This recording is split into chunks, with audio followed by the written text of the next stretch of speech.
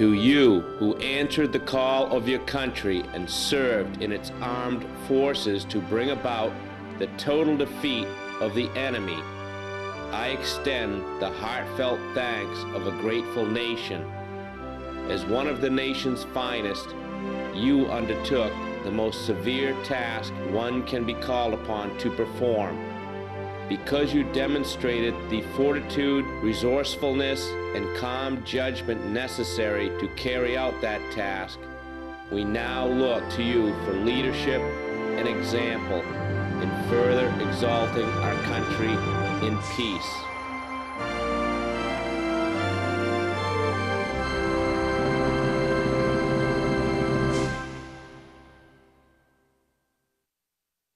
My pleasure to welcome you on behalf of Behringer Crawford Museum and point out a few people responsible for this. First, Executive Director Laurie Risch and Assistant Director Chris Myman. Thank you all very much. And the committee that put this series together, headed by Betty Lee Nordheim. Betty Lee is the head of the exhibits committee, and they've just done a terrific job with this whole World War II exhibit, plus the lecture series, History Unplugged. Let's thank them.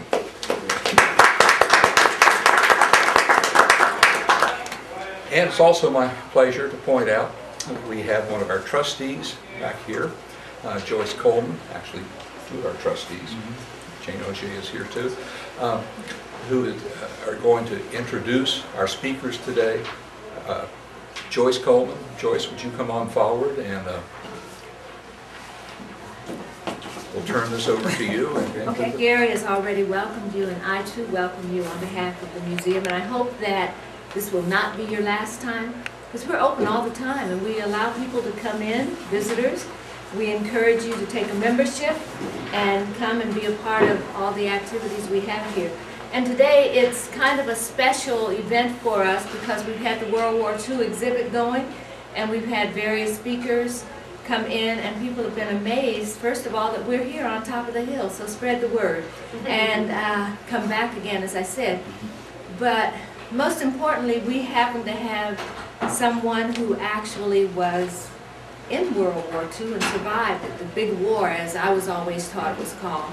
And that's Mr. David Peters, and I forget his rank. He's retired, and he'll forgive me for this. And we have the son of a Tuskagee Airman, Mr. Samuel Finley. And Tuskagee Airmen, for those of you who do not know, Tuskagee is in Alabama, it's South Central Alabama. It's now Tuskagee University. There was an airfield that was built there. They started an aeronautical program in 1939. And the airfield was built in 1940 and 1941. It was out in the middle of a cow pasture, and they said it's a good place because of the racism and the segregation, that no one would have to rub arms with them and they could go there and learn. Booker T. Washington, who was a graduate of Hampton Institute, was one of the presidents of Tuskegee Institute. And the field there, the airfield, is named Moton Field, which is named for the second president of Tuskegee Institute at that time, which was started really as an A&M, Agriculture and Mechanical School. And they had the first aeronautical or aviation training program. I was very fortunate because my uncle was one of the people, and I've been told that he too can be considered a Tuskegee Airman because he helped to build the field there. And he was at that field, at Moton Field, and he was at Maxwell Field Air Force Base in Alabama. I had another uncle who served and was discharged from Maxwell Field, both of whom served over 35 years. Back in the beginning of end of World War I and the beginning of World War II, there was a lot of sentiment and a lot of Americanism, a lot of strong feelings by African Americans for the military, and a lot of respect for the country. So during World War II, there was probably the highest number of African Americans serving voluntarily in the war. And one thing I'd like to point out to you is that African Americans have served in every war that the United States has ever been engaged in, and I'm not sure right at this point, but up to the Vietnam War, an African American has won the highest medal given by our country, and that is the Medal of Honor, the Congressional Medal of Honor. And I don't have the name of the person for the Vietnam War, but I do have a list of them. But without going on, I too could talk about Tuskagee and Tuskagee Institute because I was born in Alabama. And I've been to Tuskagee Institute, and I had an uncle who taught there, as well as my uncle who helped to build the airfield. But without further ado, I'd like to introduce to you, and out of respect for my elder, I'd like to introduce Mr. McFeeters first. Mr. McFeeters, welcome to Vernon Park. Thank you for having us here. We're always happy to tell our stories. Each and every one of us who are survivors have a story to tell which is unique, and it can give an education to any listener regarding what we went through as Americans and as Black Americans. Those are two different stories. I was taught as a child, my father and mother both taught me as a child that you're an American first and nobody else can take that away from you. And it's up to you to insist on being recognized of what you are and what your nationality is. I apologize, I had a stroke in 1999 while I was having a triple bypass. It was on the table. So it affected my speech, and I may not be able to deliver as well as I'd like to. So nonetheless, in getting on, my background is as a native Cincinnatian. I was born in 1922, January 7th, 1922, in Cincinnati, Ohio, in Walnut Hills. And my father and mother were working people. My mother didn't work as long as my sister and I were not in high school. Before we got to high school, my mother did not work. She stayed home, made a home for myself, my sister, and my father. My father was a Pullman porter, and he worked for the Pullman Company for almost 50 years. And he also was the head of the Brotherhood of Sleeping Car Porters chapter in Cincinnati, and was a very good and close friend of A. Philip Randolph, who was the national president. I had some good upbringing. We had a family. We were kept off of the streets unless we had some place to go. And we were taught politeness. We were taught to be very, very kind to people if we expect to have kindness awarded to us. Those are the things that we learn very early. If I got any bad information sent home from school, I was in deep trouble when I got home. And there was no parent of mine who went to school to find out if I was abused by a teacher, because the teacher could do no wrong as far as my family was concerned. This is the kind of background I came from as a child. When Pearl Harbor happened, I happened to be on my knees, and my elbow on the bench, my head in the radio, listening to announcements coming up, and suddenly the announcement came that the Japanese had bombed Pearl Harbor. It was 4 o'clock in the afternoon on a Sunday, and I rushed down the stairs and told my mother. My father was on the road working someplace. I think he had a run to Buffalo, New York at that time. Well, my mother said, well, I don't know anything about it. So I kept on and kept on. I was always curious about what was going on. What was going on in the neighborhood, what was going on in the community. We were taught that.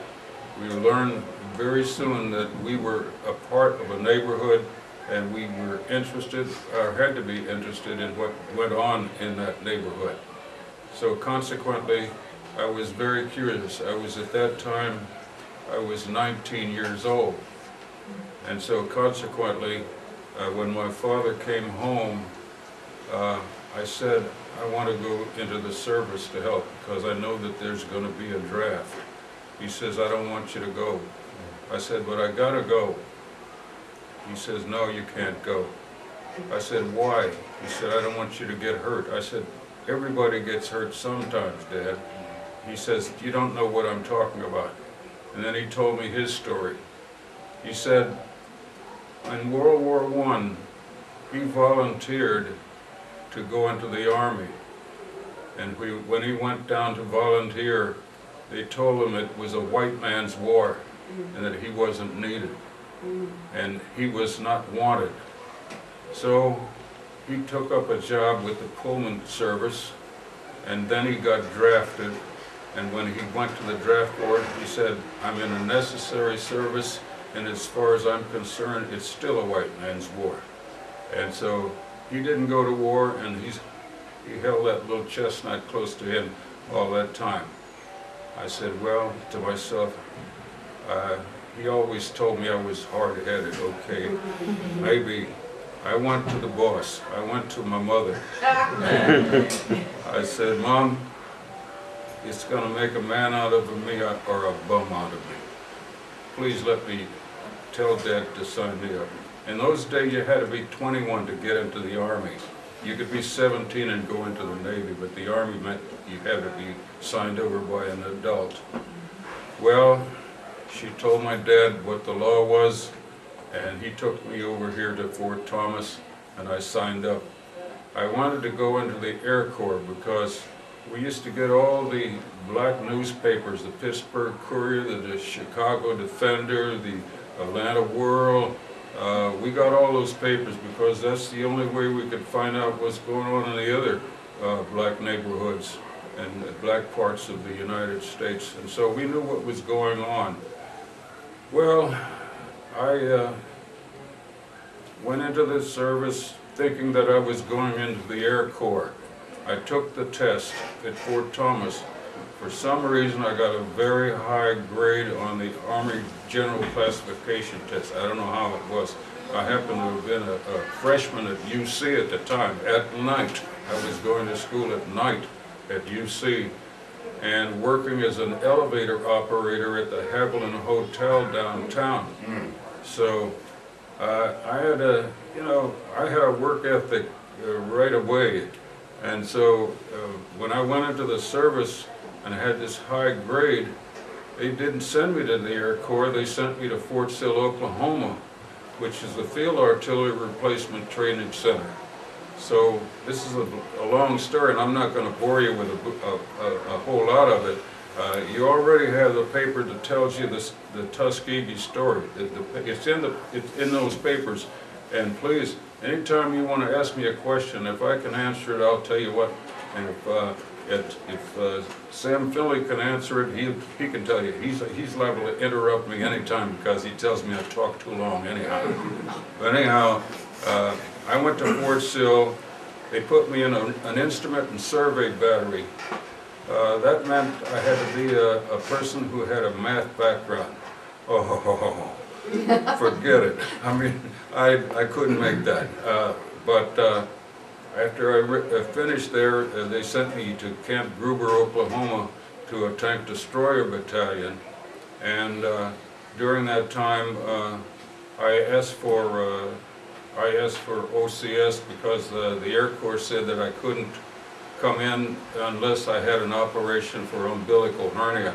So I had that corrected at Fort Sill while I was there. So when I got through that basic training, I went to Camp Gruber and I put in for OCS, and they sent me to Tank Destroyer Officer Candidate School, and I graduated on February 11th, 1943 as a second lieutenant. I still wanted to go into the Air Corps.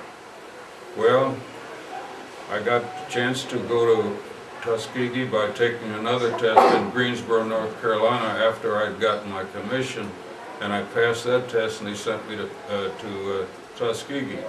Well, being 20 years old and being a second lieutenant was a little heady for me, and I wasn't really prepared for that kind of authority. I thought that I was more than I was. Second lieutenant to... Well, anyhow, I showed up at Tuskagee at Moton Field, where I was to meet whoever my instructor was to be. And I went in there with the other people who went down there. I went down there with 17 other officers, 16 second lieutenants and 1 first lieutenant. And we went in and everybody showed up for orientation over at Moton Field in fatigues except me. I came in there with my big shiny cavalry boots and my riding crop. Well, that went over like a lead balloon with the guy who was to be my instructor. And he told somebody that I was his. And so anyhow, I lasted 11 hours. I had 11 hours flying training before I got washed out. And I had gone to him several times, but he always turned me down for any information I want. He told me if I had spent a little bit of time studying more than I was romancing. I happened to take up company with a girl who was a nurse over at the Veterans Hospital, and so he told me if I didn't romance so much and studied a little more, I could get all the information I wanted. So that too was held against me. I wasn't prepared, really. I will admit, I was not prepared. And I say this to say that it took a lot of learning for me to be somebody that I wanted to be.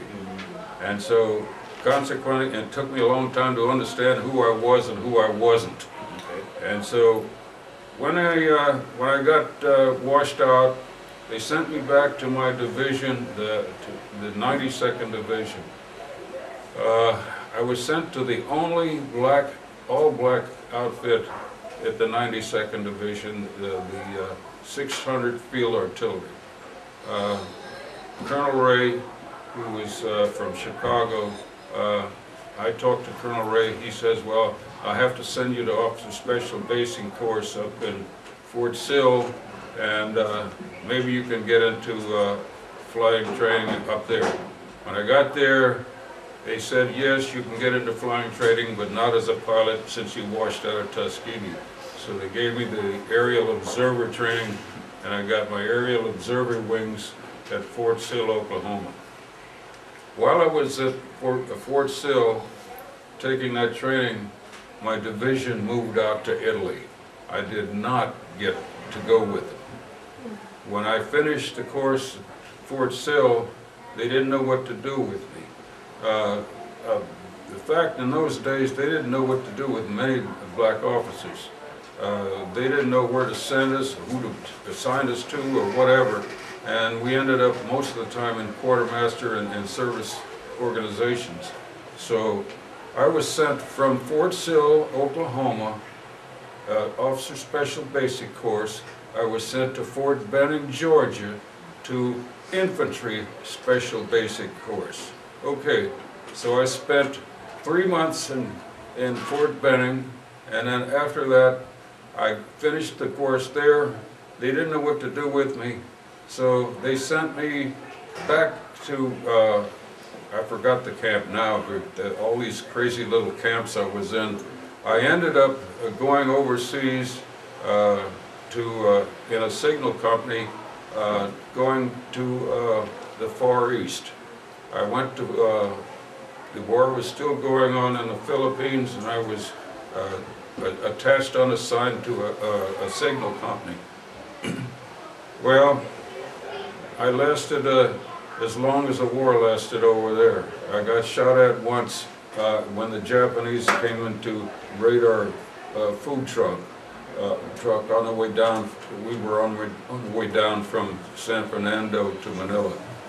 Well, that was a tale in itself. All of these things that I'm telling you has a long chapter to them if you wanted to listen to it. But I'm sure not going to stand here and tell you what they are, because some of them are crazy and some of them are just ridiculous. So I found out one thing when I got out in 1946.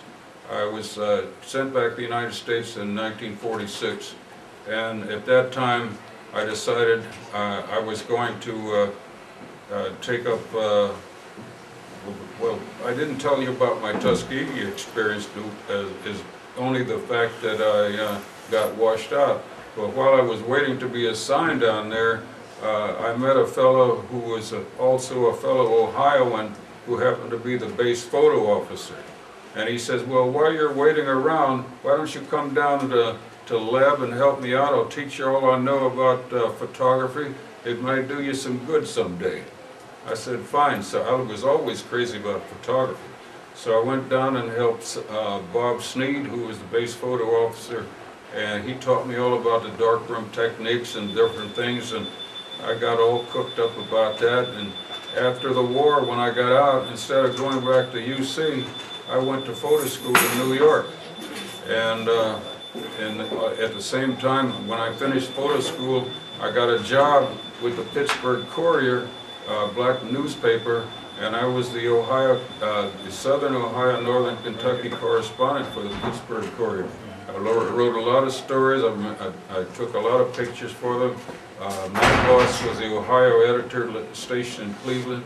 To me, I had made contacts at Tuskegee, and I want to tell you now, I made contacts at Tuskegee that I don't think I was going to be able to get anywhere after I got a service. But the contacts that I knew down there, when I got there as a second lieutenant, and with a half a year's education in college, I ran into guys who had degrees from bachelor to doctorates, and instead of pushing me away, they embraced me, they taught me, they gave me all kinds of advice and assistance.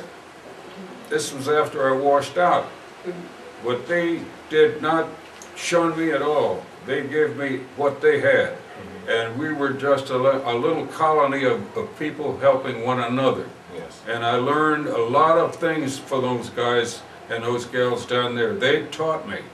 I don't know where I'd be today without what they gave to me at Tuskegee when I was in flight school. Now, it's very hard for me to relate what education, that kind of education meant, what kind of contacts that meant. But I have done a lot of things in my life after that experience in World War II that have put me in very good positions. My education, I went back to school after I got through with this business of photography, and I decided, well, I'm going to go back to school anyhow. Went to from the Army Reserve to the Air Force Reserve because I had a contact at Wright-Patterson who got me into to doing photography for the Air Force at Wright-Patterson. While I was there, they recalled me to active duty as an Air Force officer, and they sent me to Germany as a supply officer for the 60th Troop Carrier Wing. And so it was over there. I stayed over there for 3 years, and I was told that I needed more education, and my promotion possibilities depended on the education that I had, and I didn't have enough to go anywhere, really. So when I got back, I decided I'm going back to UC. But I had to start all over again. I took 4 years and 3, and it almost killed me, but I got through. And then after I got through with that baccalaureate course, I applied for the doctorate program at New York University in International Relations. I got there. I got within 7 hours of the doctorate when I ran out of money, and I asked for civil service to help me out. I passed the civil service exam. I took a civil service exam at Griffiths Air Force Base as a command post officer up there. This was during the Cold War, and we had a lot of alert plans that we had to initiate, and I stayed up there until a couple of years, and from then on, it was a case of me going back to New York because I wanted to get my degree. And but I didn't get it because I went to work. I ran into a friend of mine who I knew in the service, Ray Rivera, who happened to be the Industrial Relations Officer for the New York Urban League. And he said, "Do you want to be a fundraiser?" I said, "I want to do anything that makes me some money." So he put me, he introduced me to Dr. Lewis, who was the executive director. Dr. Lewis told me, he saw my resume, he listened to me during an interview, and he told me, "Well, I'll tell you, I'll take you aboard, but you have to take this course first." And he put me in a course which was given by the United Jewish Appeal. It's a clinic, it was a clinic that I went to for fundraising. And this fundraising clinic, it was really a human relations job, and I spent 6 weeks in that clinic. And I learned everything that I could learn. It's an art. Fundraising is an art. And it's something that you have to have a lot of patience with. You have to have a lot of outgoing with. You have to have a lot of love for your community with. You have to have a lot of understanding that the people who are in power positions and people who make decisions around your community, they have to be contacted. You have to know them. You can't just look at them in a newspaper. You have to be able to address them and work with them, because industry, corporations, foundations, all of these people, whether they're corporations or heads of companies, these people earn their right to exercise their citizenship, and you are working with them to do that, for which they are supporting you financially. Yes. Time's up. I want to tell you, I won't go into the rest of it. I'm gonna give it to Sam. Sam is he's gonna succeed me as president of the Tuskagee Airmen Greater Cincinnati chapter as of this coming January. He's very capable, and he's got a lot of energy, a lot more than I have. And so I think that he can tell you a lot of things about the organization, about what Tuskagee Airmen mean.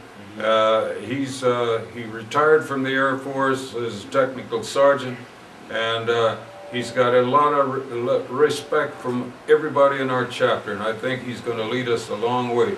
And what we want to do is to extend the hand of friendship out to you, each and every one of you. If you need us for anything, our idea is to go into the community to help our children become good citizens and to get a better education than we had. And with that education, they can use their Americanism to further America. Thank you.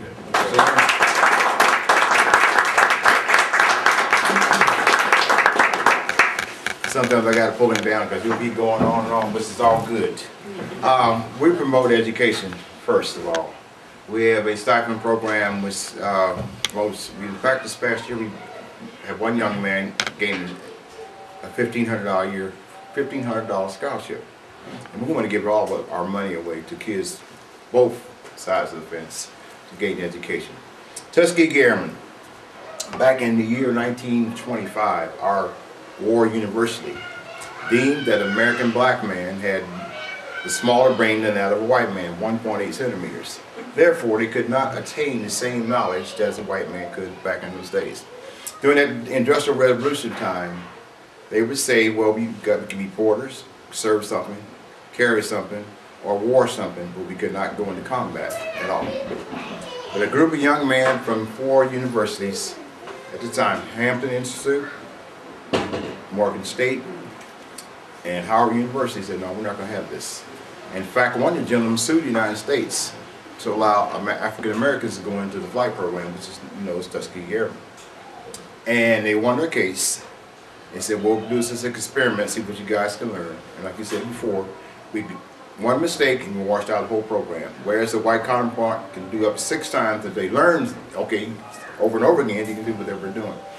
And turns out to be, as far as people saw in the movie, which is 80% true, 20% Hollywood, the gentleman did pass the courses. Now we've got to stop right there. There were 15,000 men and women who went through the program. Okay, there was 2,978 people who went to the pilot program. They washed out over 2/3 of those programs with those people in that program. 992 became pilots, and 450 went overseas. 66 lost their lives, and 32 prisoners of war. In that period of time, from 1943 to 1945, they earned 864 medals. This is from Distinguished Flying Crosses all the way down to the Purple Heart. And if you look at the way the gentlemen were treated, talked about, said they weren't needed, they were praised for their work. See, they escorted bombers to 200 different missions, never lost a bomber in enemy aircraft fire. They went through the number of 15,558 sorties, an airplane going from one place to combat and coming back, which amounted to 1,578 sorties. Okay. Now, when you figure the young man can sit in a cockpit even today and name all the instruments in the P-51 and be 80 years old, their brains smaller, larger, what you want to say behind that. But they were disciplined by Mr. Benjamin Davis. As it's told before, he went to West Point 4 years, was never spoken to. The 4 times he was there, 4 years he was there, I'm sorry, I'm ahead of myself. And he finished up a 3rd of his class. Out of, 278 students, he was 35th from the top. Then he went on to be a disciplinarian in World War II. He guided his troops through the adverse periods of time, mechanics, armor people, doctors, lawyers, whatever you have, and liaison people in Italy, of all places. And you take that from education from smaller schools, smaller black schools, Knoxville College, Hampton Institute, Howard University, North Carolina, AT&T, Central State, and Wilberforce. And a lot of people down that way. And as my dad would tell the stories about what was going on during that period of time. They could not go in town after they had liberty. If they went in town, they were beaten by the local sheriff or the policeman in uniform. The MPs from the base had to go out and get them and bring them back to the bases to keep them away from the people in town. People thought their properties would go down because of the African-American base right near their hometown. And they were, like I say, just 3rd-class citizens. The story is told that when German prisoners of war came over here to be encamped, we took care of them, served them, everything like that. And when we got on trains, we were put in the last car. They had the better seats in the trains to go home. And one young man asked us, why could you serve a country like this that did not want you in the first place? The young man replied, because I was born here. See, as all people should understand, when you were born in a country, even though they don't like you, do your duty, you can still perform and let that all go behind. We used to have a saying, from 8 to 4:30, I belong to the Air Force. All of the time belongs to me. And you did your mission, you did your job, no problems, you know. And we had a lot of camaraderie. We always joke around and say we played cards or whatever and went around town. But the main thing about what we tell students is once you attain an education, no one can take it away from you, no matter who it is. And we promote education all the way through, you know, our speeches. And we enjoy telling the story about Tuskagee Airmen. Sure, they had all kinds of nicknames. If you remember some of the phrases, straight up and fly right, that came from Tuskagee Airmen. Ease on down the road came from Tuskagee Airmen. And we like telling the stories about the guys going out in town, having a good time, and doing their job. And like a story was told about when the bomber landed at on Rometel Air Force Base, and the guys stepped on the plane 2 nights and froze. They realized they better go get the cot and go sleep that next night. And in the movie, you see a section where a young man was talking about how he knew people and what his dad and everybody else talking about until he got in an airplane and flew with him. They saved us behind a number of times. And then by request, he would say, I want the Tuskegee Airmen to protect me going to the bomb, on the bombing run into the target and back. But you know, we don't stop there. Today, If you notice around, all everybody has got different backgrounds because of someone standing up for what they thought was right for our own Constitution and our own Bill of Rights. If there hadn't been a few people stand up and get slapped around, whatever, talk about it, we wouldn't be here today telling you these stories. Because in a sense, I was the air traffic controller, which is very unheard of back in the days when I went in the Air Force. But it was attained. And my tech school was Biloxi, Mississippi. Had a wonderful time there. Then I went to Alaska. Then I came back to the United States in a different Air Force place. I ended up in Wright-Patterson, the reserve unit. Well, every place that we ever go, we always had fun. Always had fun because we were doing a set job. At any given time, we would call it the war like it is now. I'm not going to talk about the war now. We would do our job because we were signed to that land and trained to do that job. And I have a small background. It's nothing long like Mr. McFeeters here, but education was the main thing being taught, and we went to school. And once you, like I say, attain that again, you went a long way. But Air Force life is very enjoyable. Well, it's in good times and bad times, and we always got through the mission. That was our main course of the day. It's getting through that mission every different day. And I can tell you one particular Saturday afternoon in Puerto Rico down Roosevelt Roads, we refueled 86 airplanes in 45 minutes time. It's a system called hot pits. If we come in the airport, go to the hot pit area and be loaded with the airplane's engine still running. They would load bombs on one side, we load their airplane fuel on the other side, and they check off and come back, the next guy would come in line. This is like from A6s, A7s, helicopters, bombers, fighter planes, and what have you. When would this have been? Pardon? When was this, did you say? Let's see, Roosevelt Roads we were down there 4 different times. First time was 1989. In 1987, we went to Keflavik, Iceland, and flew aboard P-3 Orion aircraft and talked to Russian submariners over the North Atlantic, across the Arctic Circle. And went to Han, Germany. We went to Skidstrift, Denmark. Lovely place. Denmark's the only place I really enjoyed getting fat because every meal they served potatoes. And we had a nice camaraderie with the Danes. They could not believe that we'd go through some things we go with airplanes and make them fly like we did. But we did it. And so we did. They were coming over, our first week we were there, we come by watching what we were doing, see what they can make Air Force a little bit better. You felt good about someone asking yourself to do a particular job. He's got a higher rank than yourself, up to a general. I love telling this one story. In 1991, when Desert Storm kicked off the same Wednesday night, we were at Homestead Air Force Base, and 7 stealth fighters came into the Air Force Base that afternoon. And we were refueling the airplane. I was sitting in the cockpit of that airplane and watched the gauges, fulfill the assigned duty. A 2-star general came up to the airplane. He says, I want to see that airplane.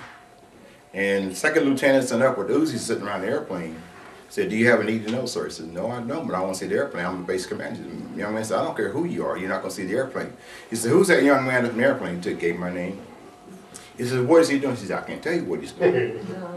So when we got back to the base fuel depot, he comes in, he was mad. He said, where's that darn Sergeant Finley? I said, here, sir. He said, what were you doing in the stealth airplane? I said, sir, do you have a need to know? He says, no, I don't want to know what you were doing. I said, no, sir, do you have a need to know? See, you get discipline from basic training to tech school to your assigned duty officer. If a young man has a need, I had to go to the duty officer first, and they would come to you, and then ask you what your specific job was. And I said, sir, to tell you a short story. I said, what were we doing at the present time? He said, he said, fuel truck was there. I said, yes. I said, give you a clue. I said, you were in the airplane doing what? I said, yeah, checking the gauges. He said, okay, now you got the picture? He says, oh. And he went back and never heard more from him. But it's things like that, when we as reservists, we went to various Air Force bases around the world, and they learned from us because we had a discipline going that we learned the job correctly. You learned the Air Force manuals, tech orders, and wherever you would want to go, someone talked to you about what you were doing, you give a tech order number, a page number, and a sentence number. What's all this? Because you were taught that way. So I think the gentleman like Mr. Peters and those before me, who were disciplined enough to stay the course and not deviate from it and play around with it, because once you played around, you'll lose something. And in particular, another night in Puerto Rico, I found bin door 37 inside the F-4 airplane. Because I was bending over and someone called my name, I stood up. It's inside of a wheel well, and the bin door's right behind me. Ooh. And that's no cutting the back of me in the next day you know what's going on. But we always had fun. We always wanted to help you up. The Navy, Marines, went to Cherry Point, North Carolina, and showed the Marines how to do some things, and they taught us how to do some things. But it's always one and one. This United States is so diverse, and so many different backgrounds, that when you're born here, you don't carry another country's name before your own. You are an American. That's my speech.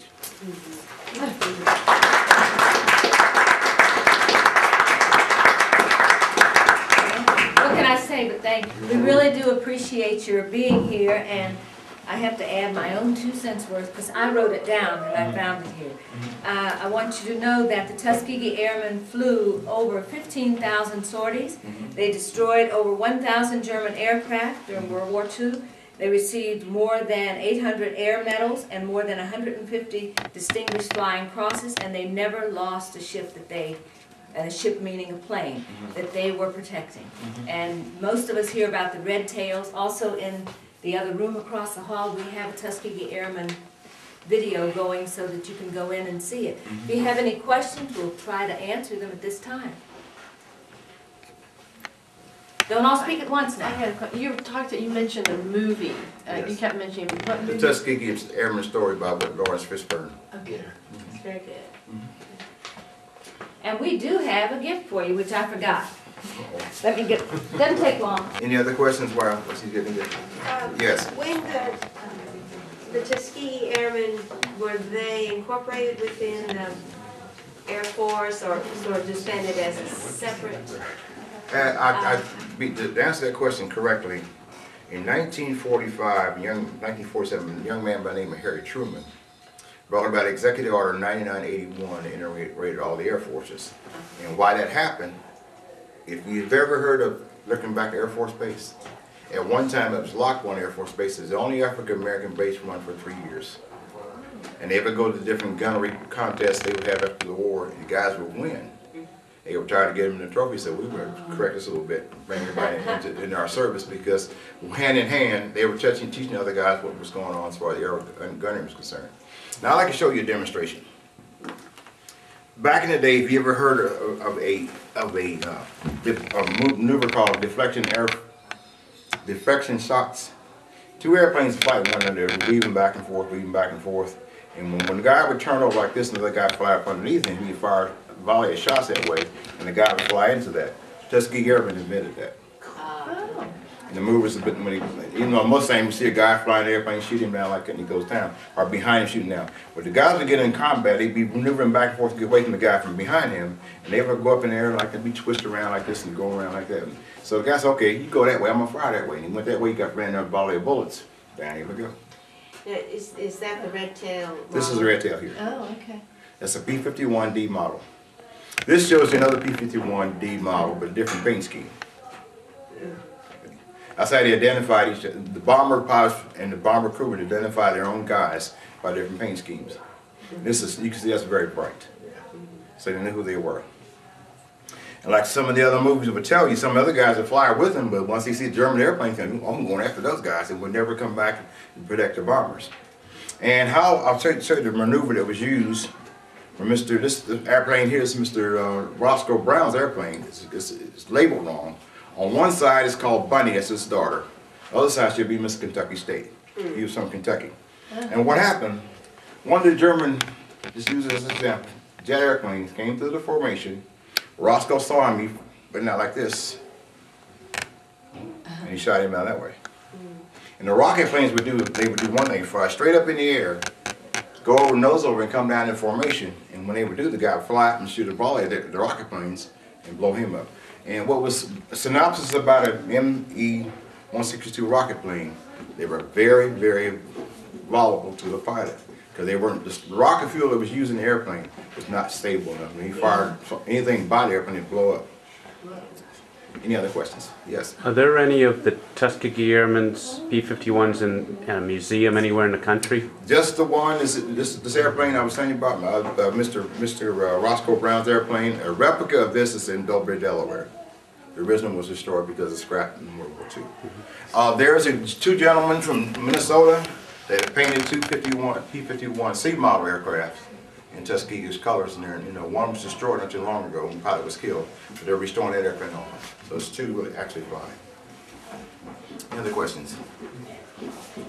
Do you have any stories about your father's experiences? I mean, Dad,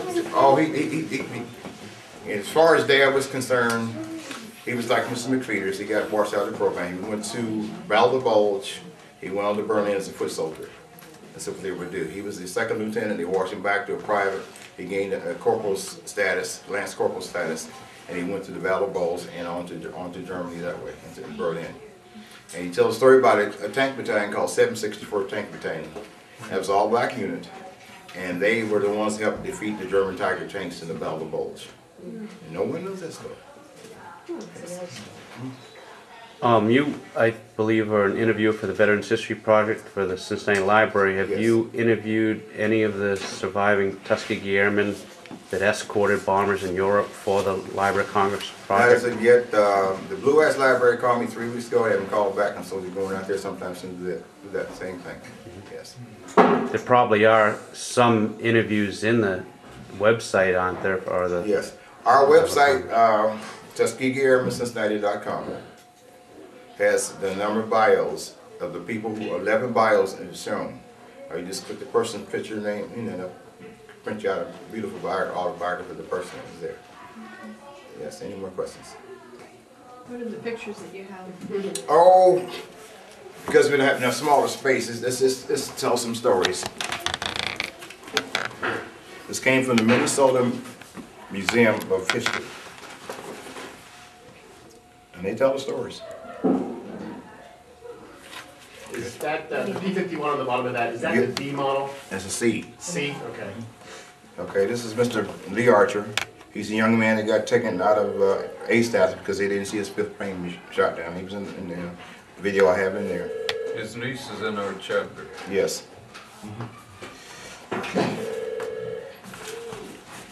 Now, can anyone tell me why that caption is there?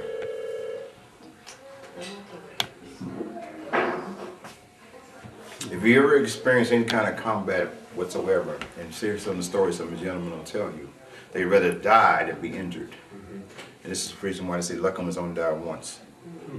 It's a direct shot through, whatever. And because like, you see them, you go to Veterans Hospital sometime. Some of the kids that come back from Iraq, you'll see what that really means. Okay, the last one is.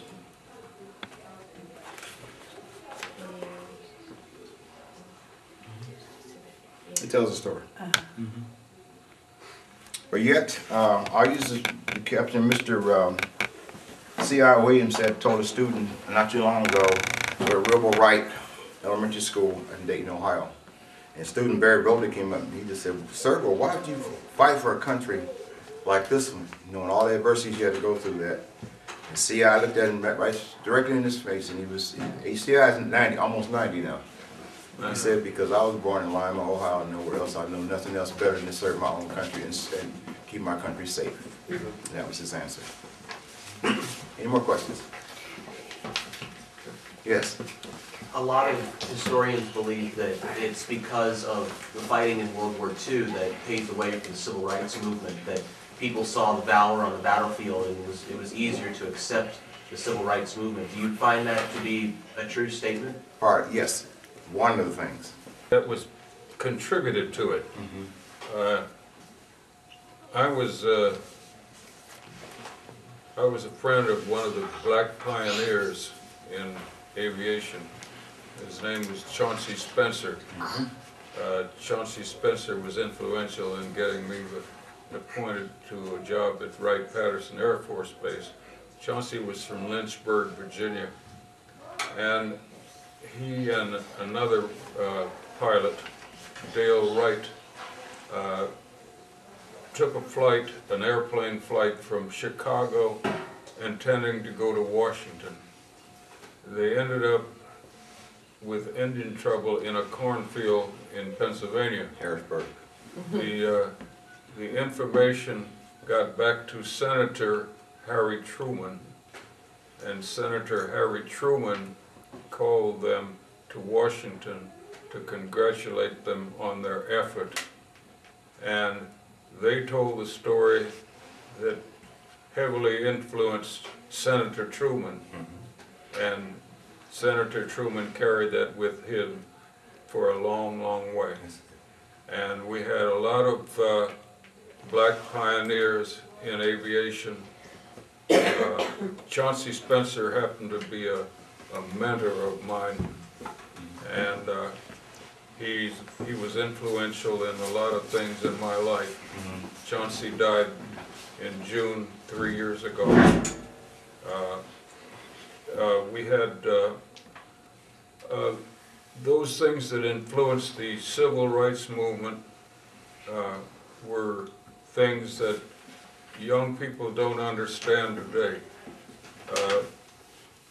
That civil rights movement was started by people who gathered together from all areas of the black community, from W.E.B. Du Bois to, for his so-called talented 10th ideas, to all the way before Martin Luther King.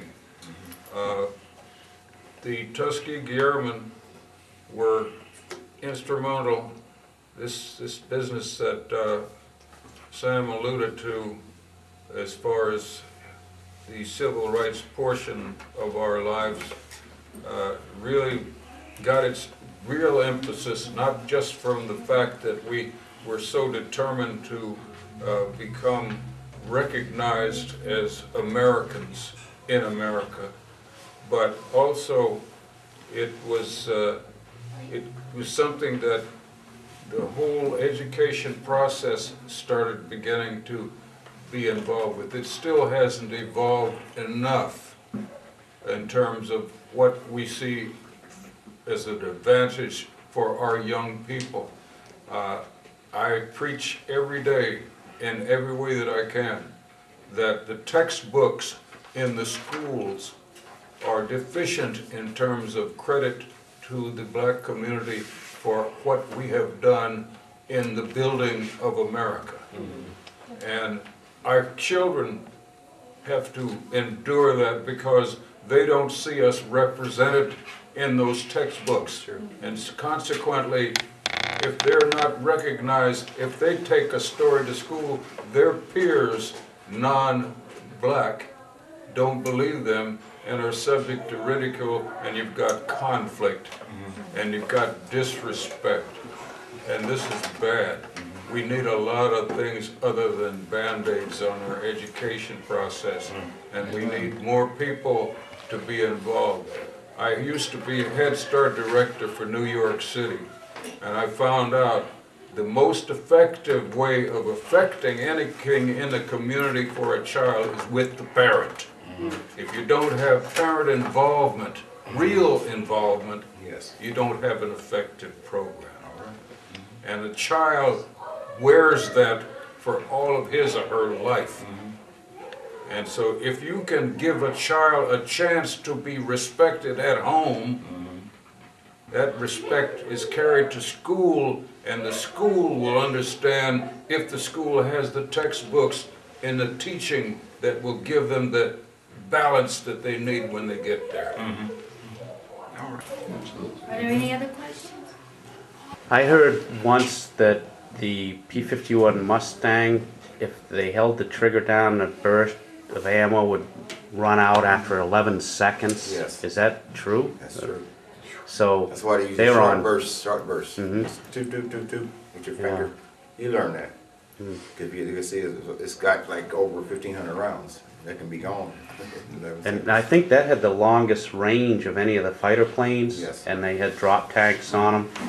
So what would a standard mission be, like 8 hours round trip? 8, 12, 14. Wow. So they had to really be Figure careful from with the Italy ammo. up into Berlin was one way was 9.5 hours. To go to Pulaski, the oil fields was like 11 hours, almost. Not take it back, it was 9.5 hours to go there too also.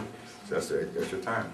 And most of the time, they said, 16 hours the most they stayed in the cockpit, you know.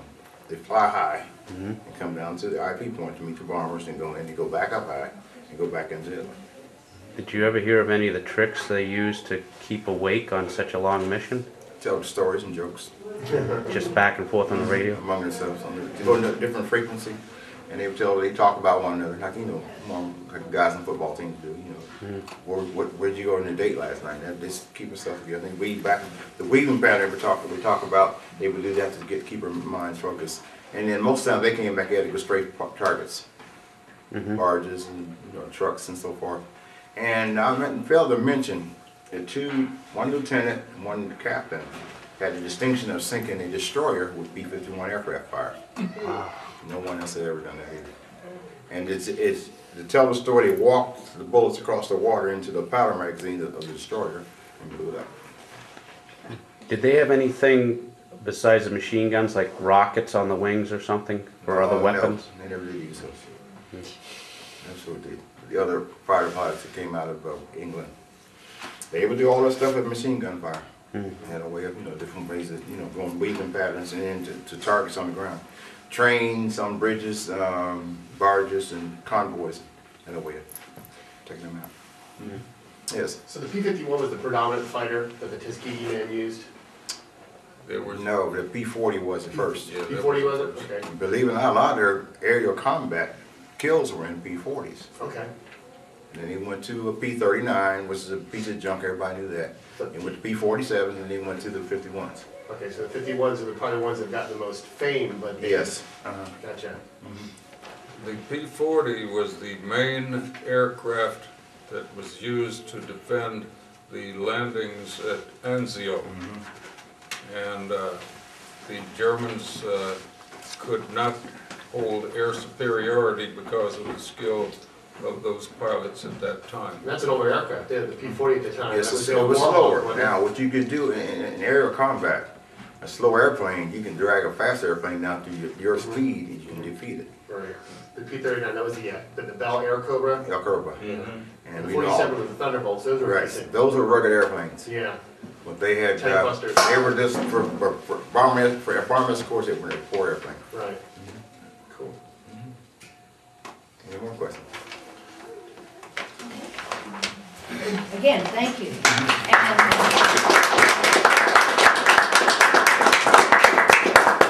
The Derringer Crawford Museum is very proud of its World War II exhibit.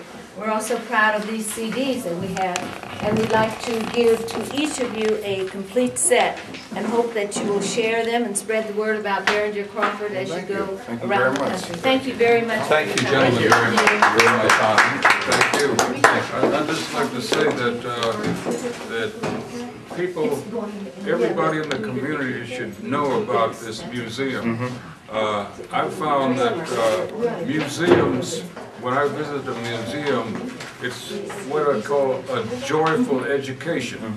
It's fun to learn, it's fun to know, it's fun to realize. And you can, what you give of yourself, you can gain more from in a museum.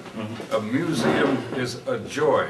And I think the community should understand that it is a joy. It's fun and it's educative and it's needed. Right. And you've helped this afternoon. Thank you. Thank you, Chief. All right.